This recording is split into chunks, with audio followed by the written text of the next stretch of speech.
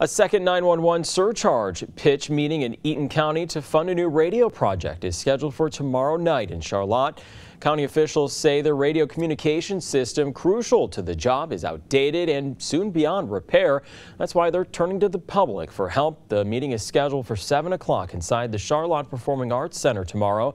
Members of the public will be allowed to ask questions about the project. Nearly 70 counties in the state of Michigan have a 911 surcharge.